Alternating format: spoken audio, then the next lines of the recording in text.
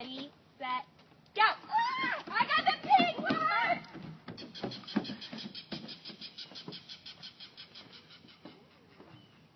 Hey, y'all, Peter and crew are on the line. Sorry. Peter, hey Peter, how are you? I'm Dee. You probably remember me from a couple of years ago.